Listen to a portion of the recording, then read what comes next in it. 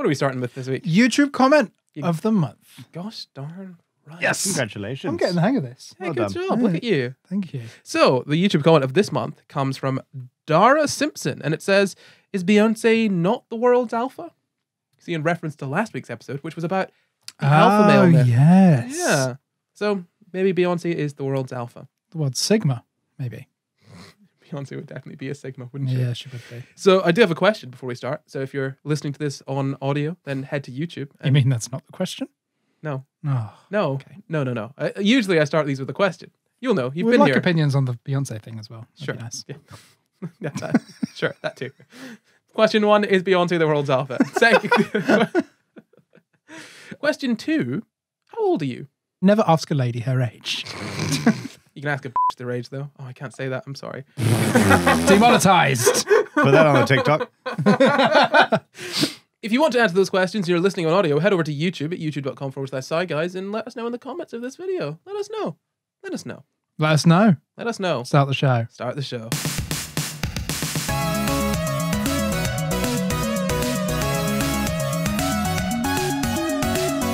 Hello and welcome to SCI Guys, the show where we talk about the crazy, weird, and wonderful stories from the science world. I'm Corey, and as always, I'm joined by my co-hosts, Jamp and Luke Cutforth. That is me. Good day.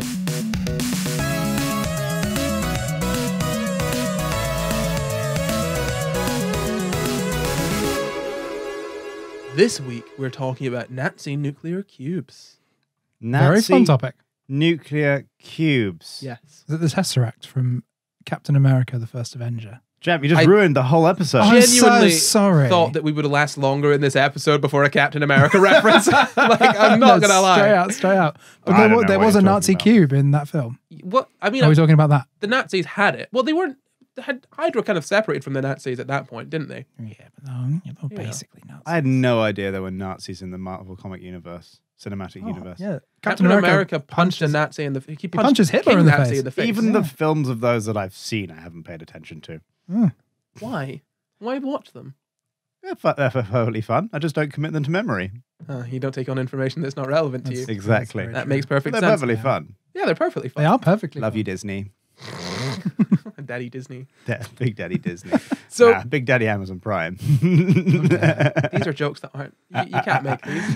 So the Nazis in World War II had a nuclear weapon program. Do you guys know about that? No. You didn't know I about say that? no. No.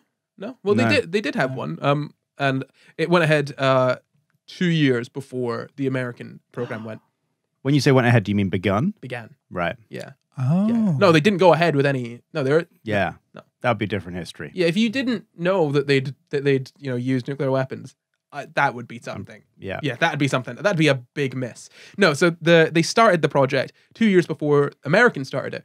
And we'll kind of talk through it, but obviously it would seem that it did not go very well, right? Mm. Luckily, obviously. Because we're not speaking German. Well, That would be a giveaway. yeah. Yeah. Yeah. But the world is speaking English, so take from that what you will. Means nothing. Colonialism? Yeah. Yeah. Yeah. Oh, Yeah. yeah. The That's point- actually the saying of Britain historically, isn't it? Take from that what you will. When entering Oh, a country. shit. No, my point is, I just, for anyone that might not have understood, I'm not trying to say that Britain is as bad as the Nazis. What I am saying is that people often say, well, Britain and America did have eugenics, and the Nazis kind of picked up on that. What I'm saying is that we view ourselves as a very good country, and when we talk about a bad country, and they're a bad government from a country, we talk about the Nazis in Germany, and we say, well, we're not all speaking German now, but the world is speaking English, and we view that as a benevolent thing.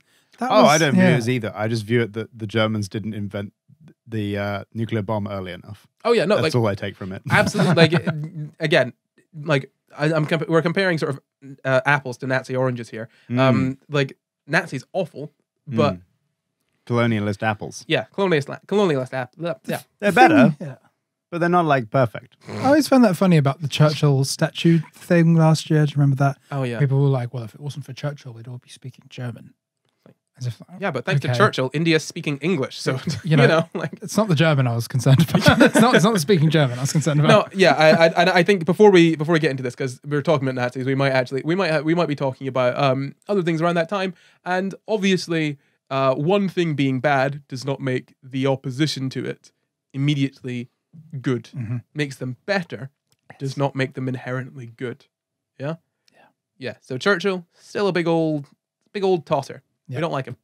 So the Nazis had 2 nuclear weapons programs, obviously during the Second World War. They made 1,200 cubes of uranium, with about 600 of those ended up in the US at the end of the war, some of them being put towards the US effort, which, look, again, this is, I don't want this to come off the wrong way, because I don't want people saying, oh, sympathizing with the Nazis, oh, you hate the US so much that you're going to make them out to be the bad guys against Nazis, because, again, Nazis are the worst.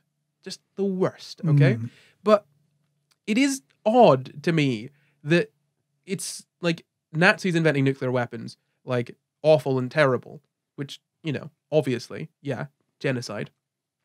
But America taking the uranium cubes from the Nazis and using some of those towards their own effort to exterminate life using a nuclear bomb is good and, or at the very least, neutral. But would they not have taken those after they've already dropped the bombs on Hiroshima and Nagasaki and then have never used them before? I don't think they were.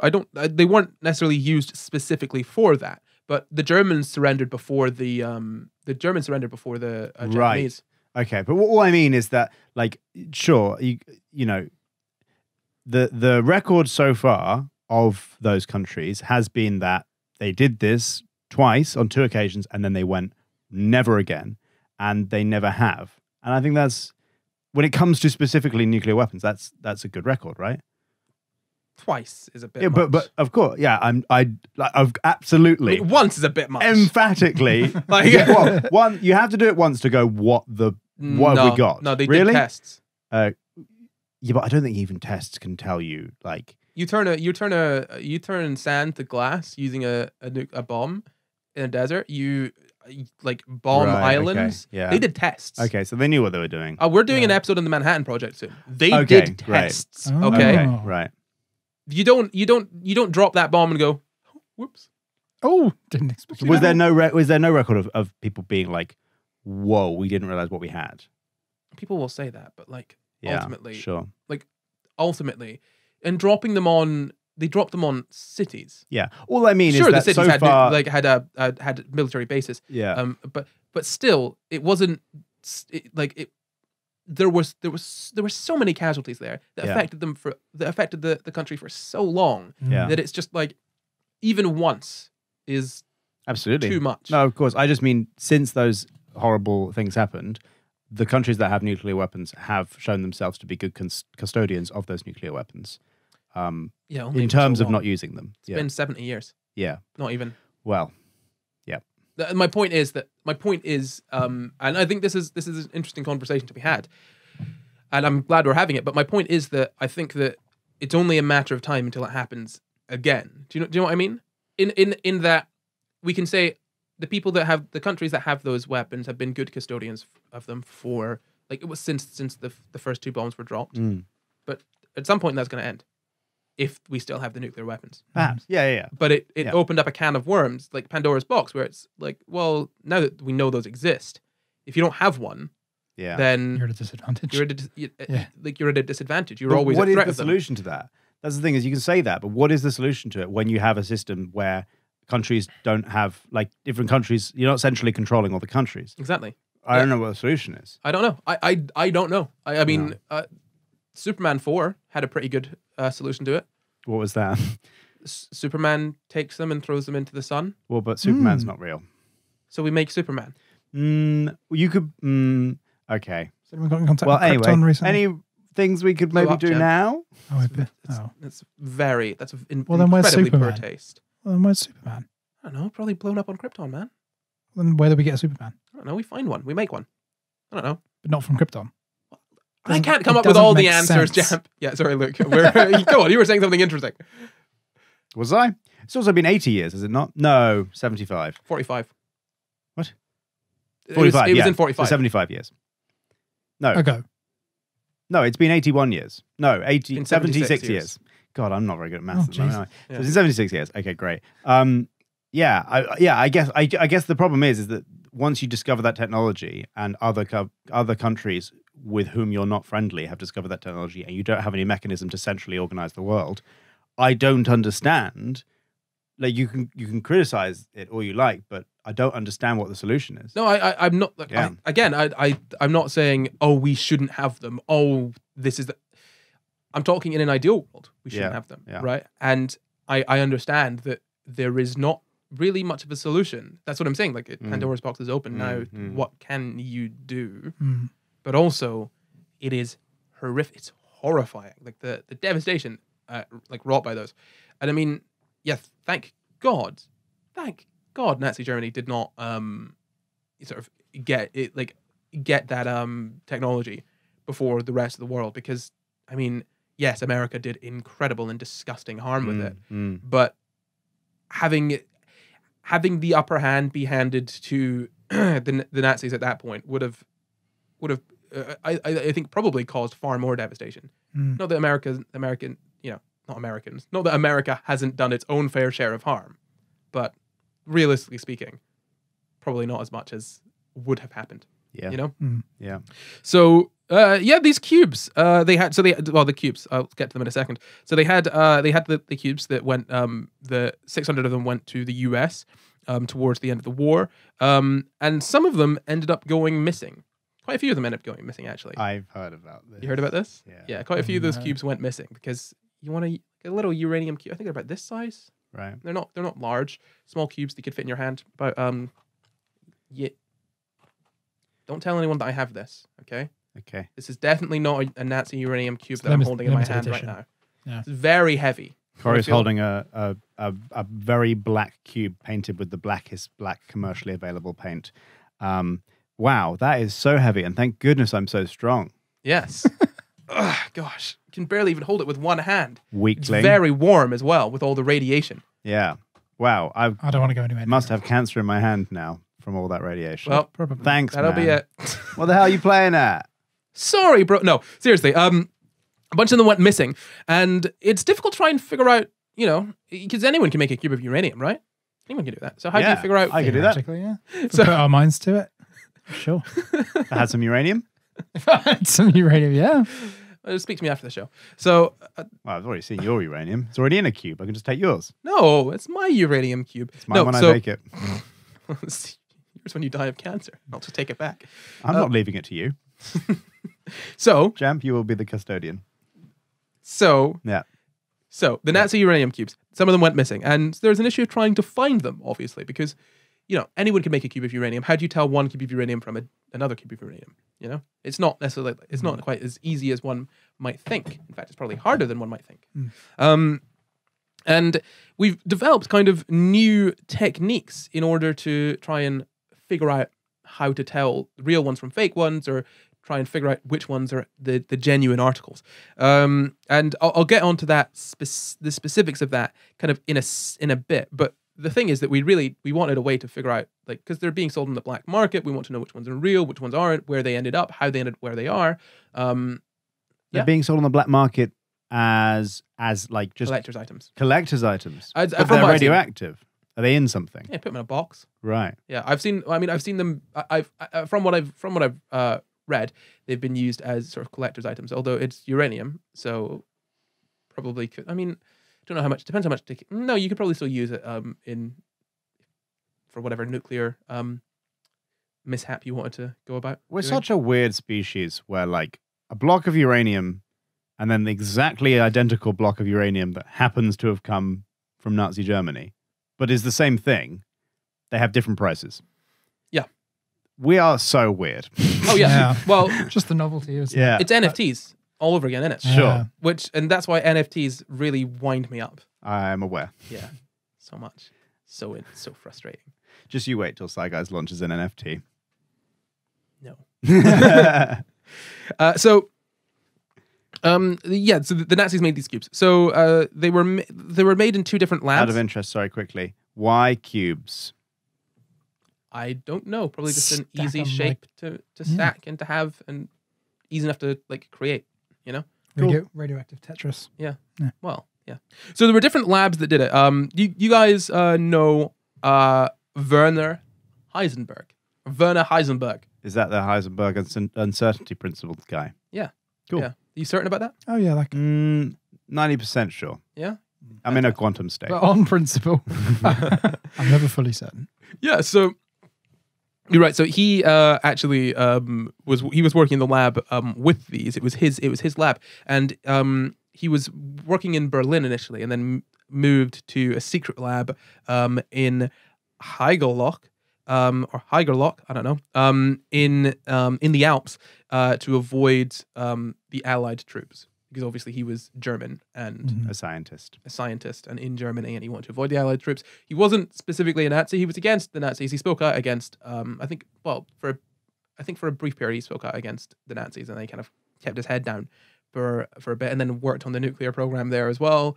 So apparently his hope was that, and this is very controversial, the stuff that he did, apparently his hope was that the government would not sort of get its claws in, and they would kind of lose power, it would blow over, and it'd be best to stay on the better side of them rather than make them an enemy for the period that they were in power, you know? But I mean, there's a difference between like just hanging out and waiting and then working on their nuclear program. Knowing that you're the foremost sort of, and we'll get into Heisenberg in a bit, but knowing that you're the foremost one of the foremost scientists on this topic, if you were to turn down working on this project, Right. yeah, you know, they're not going to be like, oh, okay, no, we'll just go to the other guy. Oh, Like, that's understandable. yeah. Oh, yeah, I get it. You don't want to work for us, so you're not against us, but you know, you don't want to help us out. That's fine. That's not a very Nazi thing to do, you know? No, they weren't the most considerate, were they? Yeah. No. And they did not. They didn't really care. No. So yeah, he was working on that. We'll get into him in a little bit later. So like I said, they took 600 from his lab and shipped them off to the US after they were dug up from a field near where he was working. And yeah, so apparently some of them might have been used in the American nuclear weapon, sort of in the work on American nukes. But a lot of them belong to collectors.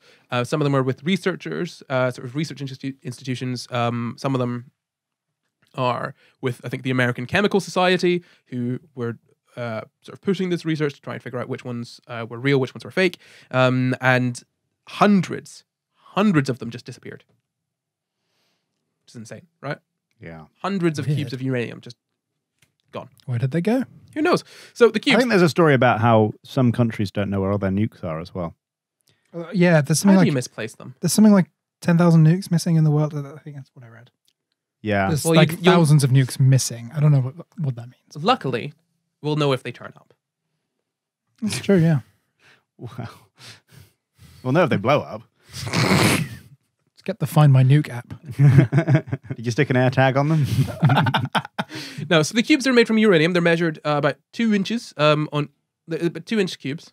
So, I mean, actually, this is fairly accurate. That is about that big, yeah. So a little bit smaller than a chocolate orange. If you've seen a chocolate orange. A little bit smaller than this. Just a little bit smaller than this cube I've got in my hand. Wow, and that's Yeah. quite small. This is small, yeah. So a little cube. They're only little cubes of uranium. Obviously, it's uranium, so it weighs quite a bit. It's quite heavy. Do you know how much it weighs? Off the top of my head, I don't. Okay. No. So the cubes were sort of hung on aircraft cables to make a kind of like chandelier that was put in heavy water. And do you know what heavy water is? Deuterium. Yes. Do you know what that is? It is H2O, where the hydrogen has two neutrons. It has a neutron rather than just a proton and an electron. Yeah. So it's a sort of it's an isotope of hydrogen, which means that a hydrogen atom usually has a proton and an electron. That's a hydrogen atom. Pretty much every other element actually has protons and neutrons, right? Hydrogen is kind of special, and it's only got a proton with no neutrons. Now, you get an isotope of an atom, or you get an isotope of an element if you add or remove a neutron, right? So what makes an element is having the correct number of protons. So all oxygen atoms have 8 protons. Right. Yeah. Yeah? But some have different levels of neutrons. Yeah, but you looked No. sort of in disbelief there, it seems. No.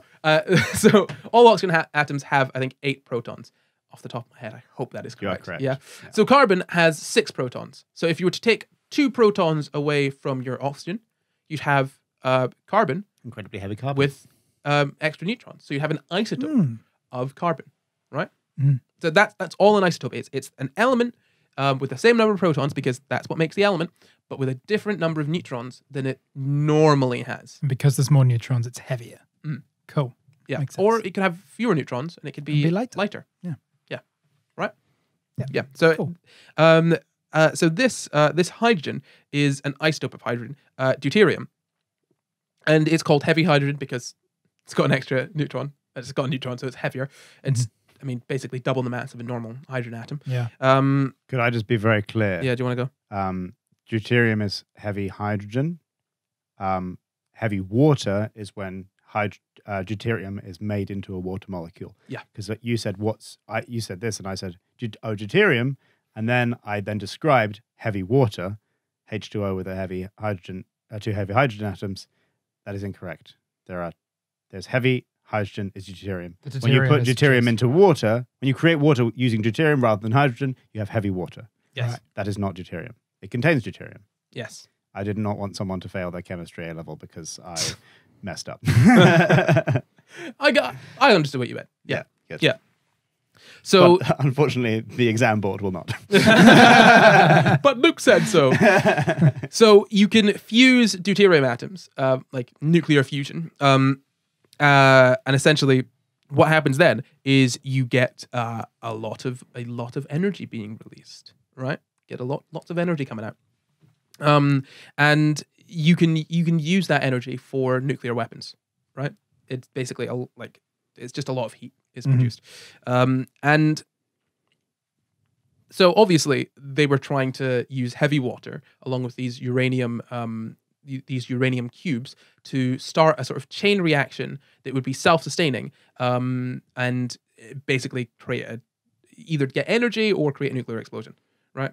And so you could use it for energy or weapons. And that was the idea. So uranium causes some kind of starts some kind of sort of chemical, starts some sort of nuclear chain reaction that becomes self-sustaining, creating a vast amount of energy, which could be used for good purposes, like energy. It's nice. It's nice to have some energy, or for a weapon.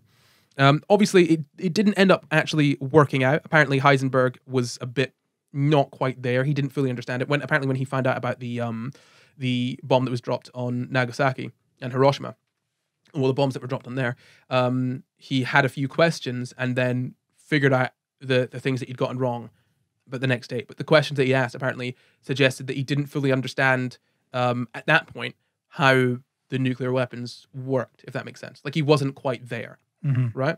But there's also reports that people say, oh well, actually, one of the reasons that they never got these weapons was a kind of kind of a Schindler's List situation, wherein he was specifically trying to not make the weapons work. Sure. You know. Well, hey, if that's the truth, well done.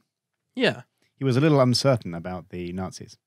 Because he had principles. I thought you two would be principles. I thought you two would be respectful today, and I thought that I would be making the awful jokes. I did not participate in that. Why is that an awful joke? Oh, you mean awful as in terrible joke, as in bad? No. That's not a disrespectful joke. No, look, it's fine. Look, it's fine. I'm just... Heisenberg was uncertain about the Nazis because he had principles. It's only disrespectful to Nazis. I'm perfectly happy with that. True. Let's disrespect all Nazis. if you're watching this and no one that's a Nazi would be watching this. Let's be real. You have no idea, man. This is the internet. No, trust me. Nazis are not going to watch the three of us. You're ginger. That's true. Hey, I was always told growing up that I was like Hitler Youth material by my teacher because I was fair. What teacher was saying history? Please, for the love of God, tell me it was your history teacher. It was my primary school teacher. Were you taught by a Nazi, Luke? No, they would just do that thing. You know that thing where they go in primary school and they go like they point at anyone who's like not Hitler, like the thing that Hitler likes, and they go, "You'd be dead, you'd be dead, you'd be dead." And then they go, this was not my primary school "You'd be in the Hitler Youth, you'd be in the Hitler Youth, you'd be in the Hitler Youth." This is not my primary school experience. No, really? No, that's not a normal experience. Oh, okay, right. Would I be killed for being ginger? No. Oh, okay. I was making a joke, and you. Oh, okay. God, that was serious. horrifying. I thought lots of people. I'm pretty sure lots of people had that experience where they, because it's just about well, probably your entire class. Yeah. It's about making you understand the like extremes of that period of time. Yeah, I feel like pointing at all the Jews and blacks and saying, haha, you'd be dead. It's just a little bit like, maybe that's not the best way to teach them about that, you know? Traumatizing. Yeah. Okay. You'd be a slave, you'd be a slave, you wouldn't, you'd be a slave owner. The point was just to go, I mean, the experience, I don't remember it being, obviously, because I was not being told I'd be dead, so maybe I had a different experience. But the point was... I'd be the Hitler Youth. Oh, okay. But the point was to Yeah, look you around got out of this. You got out of this with the best one. and go, the point that it gave, you know, at least I took away from it, was to go, well, I actually really like all these people, and I don't see any of us as different. And why are these arbitrary rules being put on us? That's really messed up. Let's make sure that doesn't happen again. That was the effect. And I mean, maybe it was a horrible effect for everybody else who was chosen to be dead. That's very possible. Yeah. I'll tell you this. Yeah. If I was told that in primary school, I would have. It was definitely shocking, but it was shocking in the way it was intended to be shocking, I think. What got me in primary school was, or in high school, in school in general, was whenever they spoke about black people in any lesson, in PSE, PSHE maybe, or history, or whatever, you always get the little turn to look back at me. God. What, the teacher or the students? The students. Okay. Yeah. This was messed up if that was the teacher. Well, the teacher would sometimes actually, no, we were doing, God, I hope my friend George does not listen to this podcast. And it's a shame that he doesn't, because this is a story that we love to tell. I was in English, and my English teacher, we were doing To Kill a Mockingbird, and she seemed to feel so awkward about saying any of the words that are present in that book, given that I was the only black person in the class and in the year at the time as well. Did she make you read it? She didn't make me read it. She specifically made the rest of the class read out the words because she was too afraid to say it herself. Whenever a passage was coming up with that word, with any of the words in it, even just Negro, she would be too uncomfortable to say it. Oh, God. And what would she do? Give it to the rest of the students. They'd be like, okay, now it's time for you guys to read. There you go. Oh, right. So she wasn't going, we need to talk about the use of this word. No. She was going, hey, 12-year-olds, you read this word. This was the same class where we had to rate the... Oh my God, this is an assignment I refuse to do. It was just a quick one that we had to do that day. We had to rate different crimes by how bad they were. Different kinds of murder and different kinds of sex crime that were present in To Kill a Mockingbird. What? And rank them like a tier list. Yeah, which one was worst? To which one was least bad? And I refused. Because well done. That's messed up. That is weird. Yeah, I remember I speak to my friend George about this now, and I was like, I remember the time he was like, come on, man, just do it. Why are you making such a... I'm like, no, man, this is messed up. And now we talk about it. He's like, yeah, man, that was messed up. Yeah. You know, like, yeah. So back to the Nazi nuclear cubes. One cube is held in the Pacific Northwest National Library, but no one apparently really knows how it ended up there. Like it just turned up there. Took out a book from my shelf and it was just hiding behind. Oh, look at this cube! Wow, maybe it is just a test rat. It's just, dropping around different places. Yeah. Maybe there's only one Nazi cube and it's just all in different places. Oh, like electrons, like the single electron theory. Oh, that's really cool. Yeah. What, like electrons, champ, or like electron? Oh, sorry, electron. Gotta think. Has anyone seen two at the same place at the same time? I'm gonna tell you this: I've never even seen one electron. No, but there are pictures of multiple electrons. I'm talking about the cubes now. Yeah, but I've seen pictures of like Batman next to Bruce Wayne. That mean they're the same person? To be fair, people. What? I've done like scenes with myself with split screen. Doesn't mean there's two of me. That's true. Yeah, you've done many music videos with. It's your go-to almost having it is. multiple me's, multiple people in one music video. Yeah. So yeah, one of them just turned up, and they're not really terribly sure how it got there. Apparently, it's labeled a Heisenberg cube because bear in mind there were two labs that were working on this. Some of them were Heisenberg's, and some of them belonged to another scientist. And so there are slight differences between them. They've got different coatings on the outside. Basically, it's one of the main differences. And so we're trying to figure out how to find the other cubes and how to tell if a cube is a genuine one. You know, so can you like carbon date it? Essentially, I know you've read the article. I haven't read. You've not read the article? No. Oh wow. No. Amazing. I just know how you get a Geiger counter. You see how many clicks it does. You know how old it is. Oh, because it decays. Well, it's not just about how old it is. It's that is. You know how long since it was enriched. Yeah, absolutely. Yeah. So there's a doctoral student, Brittany Robertson at the what's it called? At the Pacific Northwest National Laboratory. I said library earlier. Laboratory. So she's a doctoral student there, and she decided to use a technique called radiochronometry. So, yeah, you're right. It's like carbon dating, really. So, do you want to explain carbon dating, either of you? So you have a half-life of a radioactive substance over an amount of time, whatever the half-life is. In that time, the radioactive substance will become half as radioactive. Half of the substance will decay into its whatever it's called when it's decayed. What is it called? Oh, it'll decay into this sort of more stable form of carbon. Yeah. And then based on because as it halves, it basically tends towards zero. Because once it's halved, it halves again and then halves again. Because each second, each radioactive element has a probability of decaying. Basically, if you know the mass and you know how much enriched substance there should be, you can use a Geiger counter, work out how many are decaying each second, and you know how much. By that, you know how old it was since it was enriched. Yeah. So essentially, carbon. So it's carbon-14 dating. So we know that carbon. So carbon has 6 protons, and sort of the normal sort of carbon that we'd normally talk about, the non-radioactive carbon, has 6 neutrons as well, which would give it an atomic mass of 12. Now, carbon-14 has 8 neutrons. Yeah. Giving it giving it an atomic mass of 14. So essentially, there is carbon-14 like sort of continually made. It's made in nature all the time. Basically, I won't go into why, or how. It's made in nature, and so that's taken into your body when you eat, right? Because you eat carbon, right? That's what sugar's made of, carbon. So when you're eating that, it gets into your body, and it's constantly replenished. So while it decays, usually, it normally is just decaying it'd be decaying from your body. It'd be obviously, like Luke's talking about the half-life. So however long the half-life is, it'll decrease by half.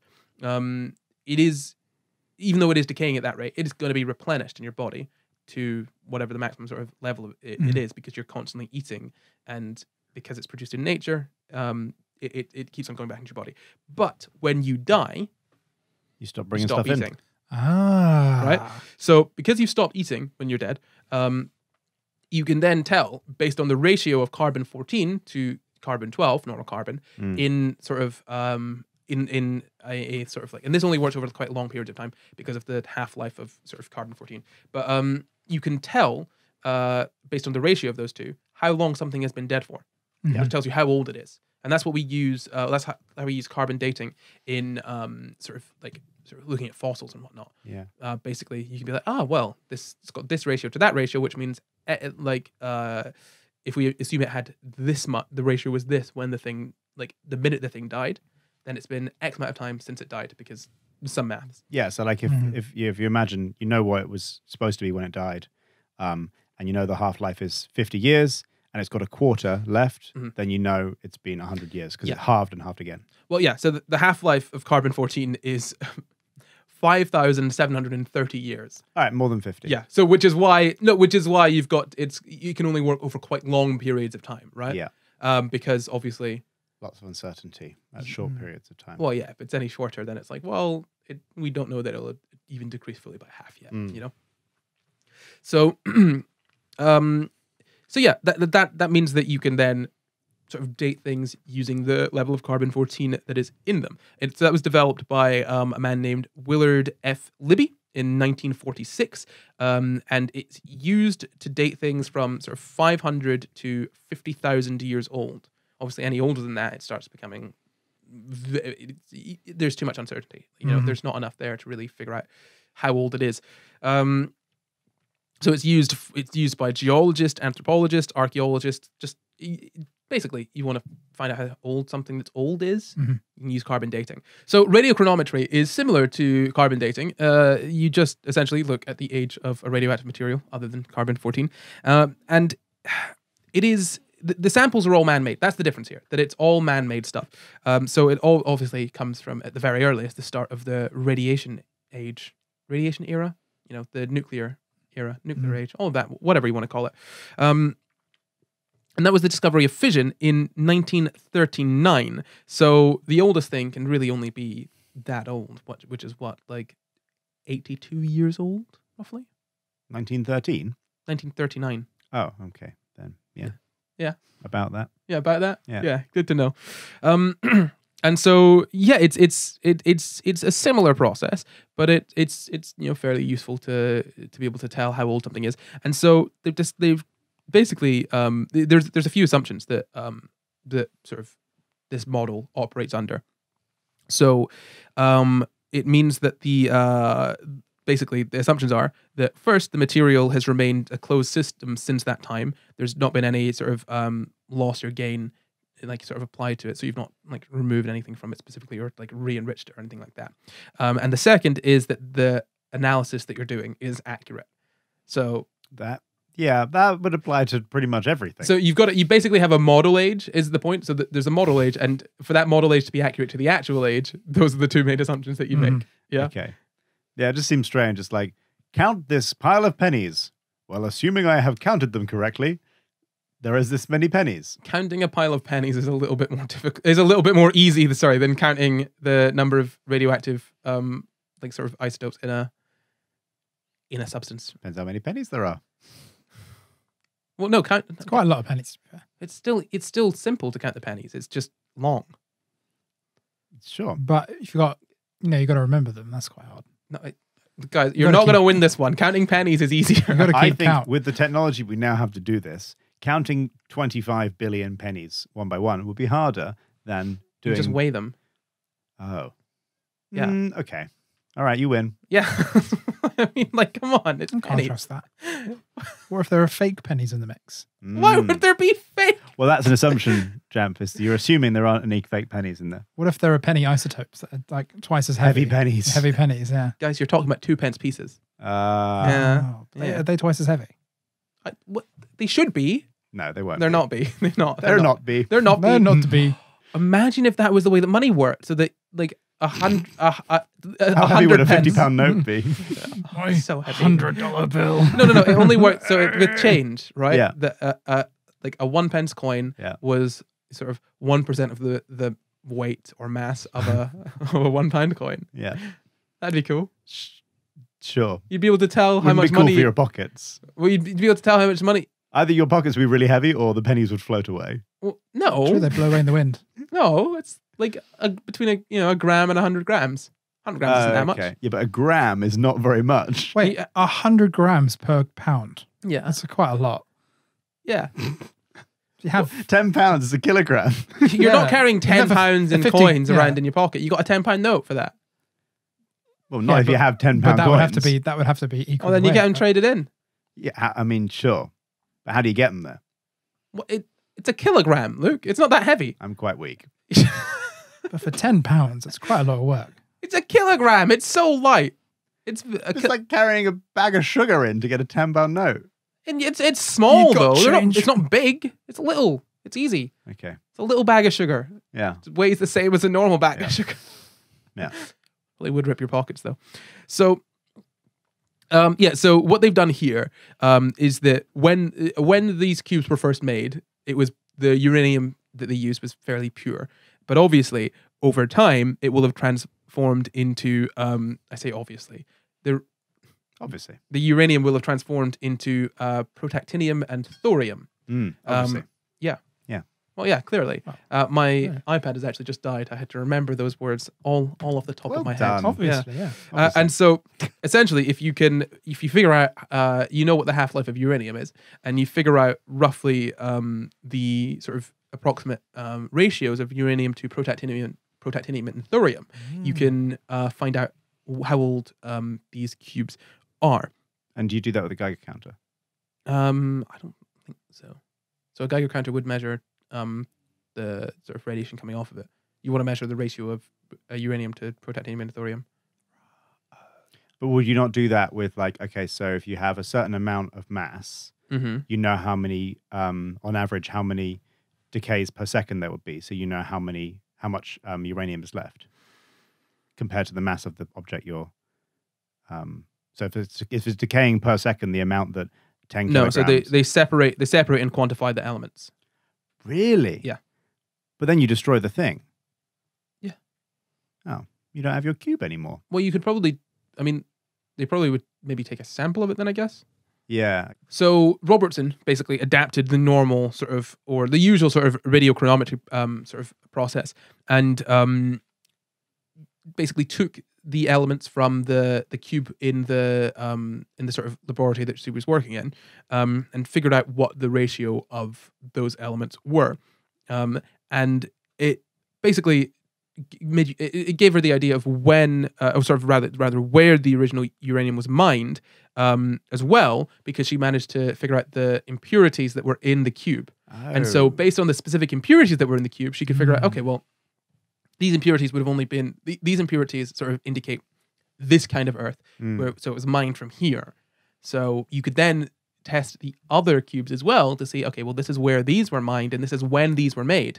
So does that give you a way of knowing, for example, or potentially knowing that these are genuine cubes? Yeah, because she has a genuine cube, Yeah. and then she can test the other cubes based on this cube. Yeah. And obviously, one of the assumptions is that cube that she's got is a genuine cube, but that's fairly certain. And so, yeah, like the whole idea is that you can now, basically, if you find one of the cubes, you can be like, well, we'll just run this test and see whether it's a genuine one or not. And as well, what is interesting about this is that, like I said, they have different coatings on the cubes to stop the uranium from oxidizing. Now, you know what oxidation is? Of metals. Yeah, rusting. It's rust, isn't it? Yeah, so rust really only applies to iron. Okay. Right. Yeah, no, like everyone says, oh, this copper's rusted. It's not. It's oxidized. So it's basically, yeah, it's just the metal reacting with the air, essentially. Cool. So, you know, copper oxidizes to be that sort of greenish color. Rust is oxidized iron. Yeah, so What does uranium turn into when it rusts? Or what happens to it? Uranium oxide? yeah, probably something like that. Yeah. Right. Yeah. Cool. I mean, that is what oxidation is generally, right? Because iron oxide is rust, or it might be iron. I don't know what the actual chemical formula is, but yeah, yes, is basically the short answer. So they have different coatings on them to stop the uranium from oxidizing, and the cube that they've got there at the laboratory was coated in styrene, but Heisenberg's lab used a cyanide coating, and from that they figured out that apparently Heisenberg had a cube sent from the other laboratory to his, and so while the cube that they've got isn't technically a Heisenberg cube made at the laboratory, the reason that they've got it is because it was taken from the Heisenberg laboratory. Right, so basically just by looking at the coating. So now you've got a really cool way of figuring out, okay, not only do we know if these are the genuine cubes based on where they were mined and how old they are, but we also know which lab they were from based on the coating from them, which is really cool, right? So it's all of this. We're now able to basically find these Nazi nuclear cubes and determine whether they're actually the sort of Nazi nuclear cubes rather than, say, fakes or anything like that. So if someone's selling one, you can be sure that it is the real one, and then also take it from them because it's probably illegal to own it, right? Because it's uranium or because it's Nazi? Honestly, Luke, pick one. That's interesting. Is it illegal to sell like Nazi artifacts? I think it would probably be illegal to sell stolen Nazi artifacts. Yeah, sure. Stolen Nazi artifacts, especially yes. Nazi artifacts used in nuclear weapons. Yeah. So that is the story of the Nazi nuclear cubes. Essentially, they are cubes of uranium that were made during World War II in an effort to create nuclear weapons, but thankfully they never actually worked, and they were basically taken to America, a bunch of them, but obviously hundreds of them were lost. And now we've figured out,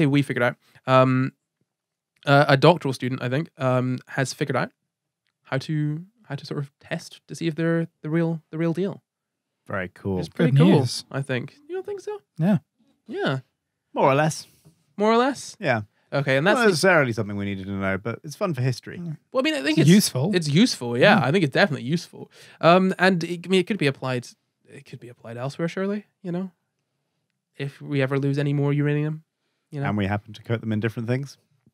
Yeah, That we mine it from one particular place. Yeah, the stuff about like the impurities. That's so interesting. That was very cool. When I read that, I was like, oh, that's smart. That's more than just the sort of basic like let's just look to see how old it is. It's like, oh, let's see where it's from as well. Yeah, Very that's cool. like a thing I heard recently. Again on No Such Thing as a Fish, lovely podcast that I love. You're gonna have to start paying us if you're gonna keep on. They need more shout outs, don't they? Sorry, guys. Supporting the little pod. It's just really interesting. It was talking about how one of the evidences that some dinosaurs migrated was because dinosaurs eat stones to help them digest, and we found stones in different areas from that period that were in areas they didn't belong in. That's so cool. And so it meant that they were eating them, using them to digest, walking around, migrating, and then pooping them out somewhere else.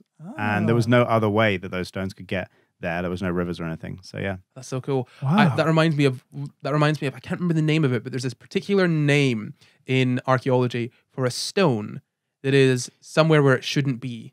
Now it's not a stone that's been carved or been sort of used for any purpose. It's a stone that a person has found and thought this looks like a nice stone. Has taken it with them somewhere. Wow. Or aliens. It's not aliens unless it's not white people. Or dinosaurs.